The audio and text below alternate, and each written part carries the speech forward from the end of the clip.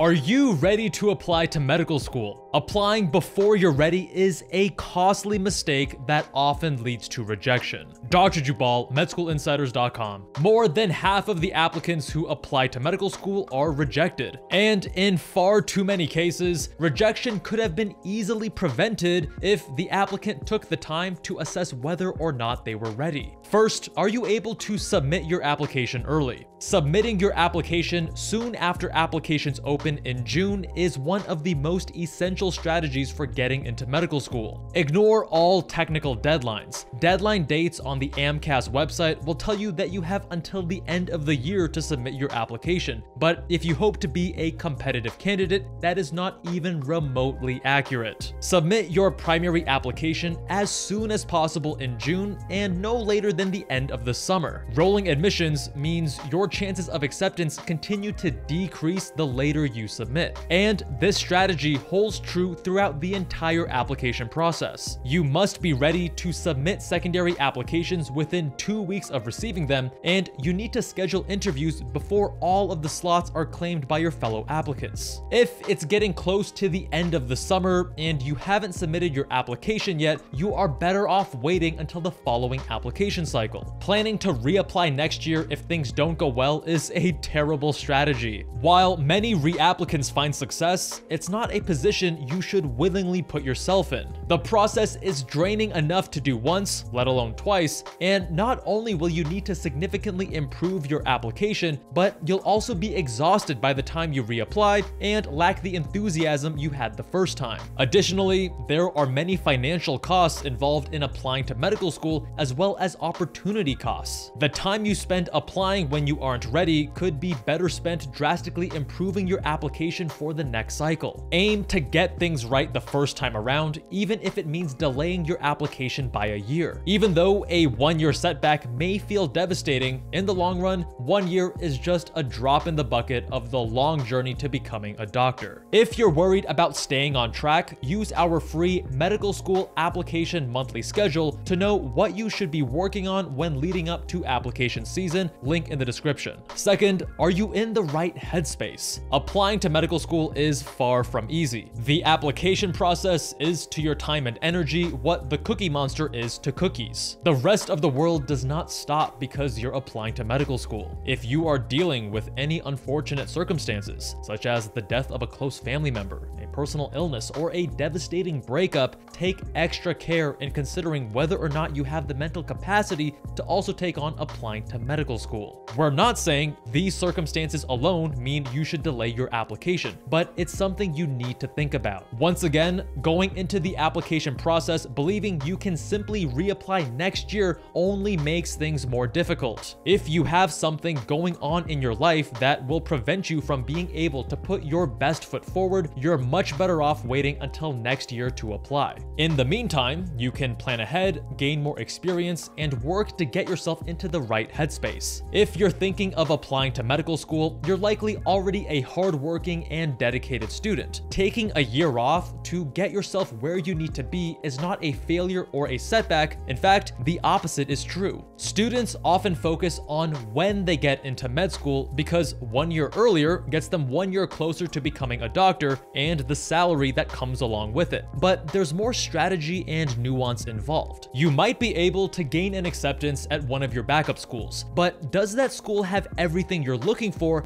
and open up all the doors you'd want? Will that school be the best fit for helping you match into your best fit residency program, or will you ultimately have to compromise based on limited experiences and resources? An extra year, in some cases, can make a world of difference on your career trajectory and could even lead to merit-based scholarships that help cover the enormous cost of tuition. Third, are you a competitive candidate? While there are a number of factors that come into play here, there are some hard facts you can't ignore. Many medical schools have certain cutoffs for GPA and MCAT scores, but the bare minimum is far from what you need to gain an acceptance. It's critical that you research the average score of matriculants for the schools you want to apply to. Our all-new Med School Chance Predictor is a phenomenal resource for understanding your medical school readiness. It will help you determine if you have the hard metrics necessary to apply based on your GPA, MCAT score, and home state. With this free tool, you're able to craft an ideal school list using the most recent medical school data, including a school's tuition fees, match rate across different specialties, and much more. Try it absolutely free at medschoolinsiders.com/schools. If you're unhappy with your school options after seeing that your grades, MCAT score, and experience aren't up to par for the schools you hoped to get into, you'll need to make a critical decision.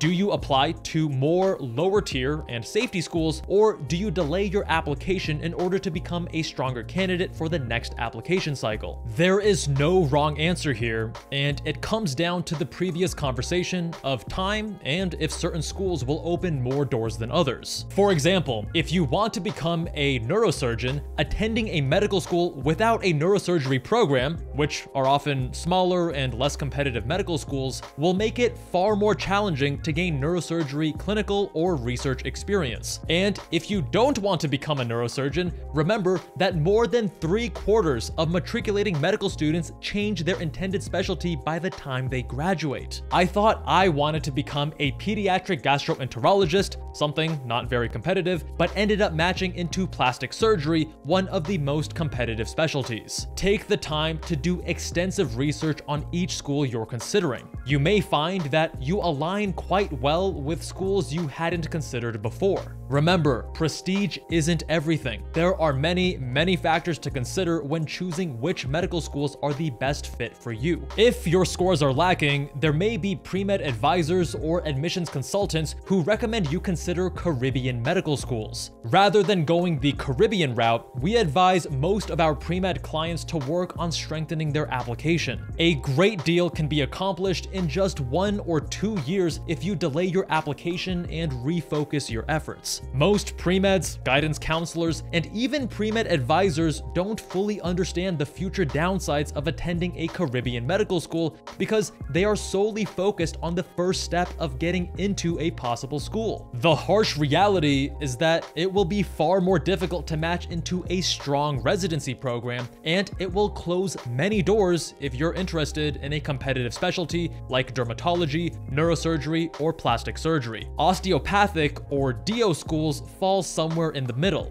They are certainly a better option than Caribbean schools, but even osteopathic schools have many notable downsides over allopathic or MD schools. We covered the pros and cons of MD, DO, and Caribbean schools in a previous video, link in the description. Next, do you have the experience and materials you need? Do you have a competitive GPA and MCAT score? Have you put in the time to write, edit, and refine your personal statement? Do you have 4 to 5 strong letters of recommendation? Do you have notable experiences to discuss in the work and activity section of your application? Do you have a compelling and cohesive narrative that ties everything together? In order to be a competitive candidate, each aspect of your application must be strong. If you have a weak area that you're already aware of, that's okay, but it means you'll need to make up for it by exceeding expectations in other areas of your application. The next thing to consider is whether or not you can afford medical school. The unfortunate truth is med school tuition costs tens of thousands of dollars every year,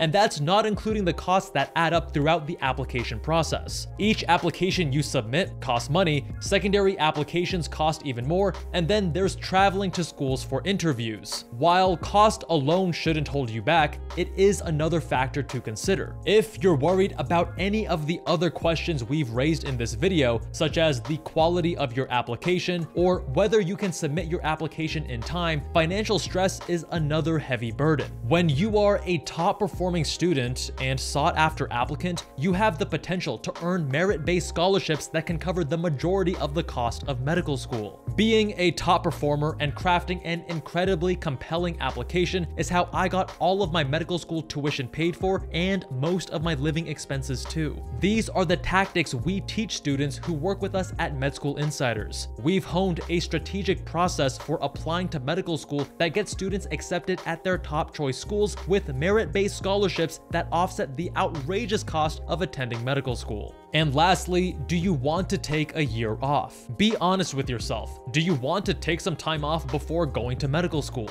Don't rush over this decision since this opportunity will not present itself again. Medical school is at least 4 years long. And after the summer between MS1 and MS2, you don't get summers off like in college. After medical school, depending on the specialty you choose, you'll have 3 to 7 grueling years of residency. If you want to travel or pursue a personal interest, consider taking a year off before you apply, as you won't get this opportunity again, and you don't need this regret hanging over your head during medical school and beyond. So, bottom line, are you ready to apply to medical school? There are a number of factors to consider, and the more factors you have working against you, the lower your chances of acceptance. If you have a weak area of your application, you can make up for it by ensuring every other aspect of your application is stellar. But at the same time, if you are aware of a weak area in your application, are dealing with a traumatic life event, or cannot submit your application before the end of summer, it's a recipe for disaster. It all adds up. Assess your progress, and don't be afraid to delay your application if you believe you are falling behind or don't have an application that can get you into the schools you want. You will always have application jitters to contend with, and it's unlikely you'll ever feel 100% prepared and confident every step of the way. This is why you need to take a step back to assess your readiness. But students don't have the experience to know whether or not they are ready to apply. Our team has served on admissions committees, so we can tell you if your application is strong enough to gain an acceptance and if you'll be able to get into a top school. And we'll even work with you to identify weaknesses, target the areas that are the lowest hanging fruit, and strengthen your application to help you maximize your odds of getting into your dream medical school and becoming the doctor you've always dreamed of. There's much more strategy to applying than simply getting an acceptance to any medical school. Learn how our team of doctors can help you build your dream medical career at medschoolinsiders.com.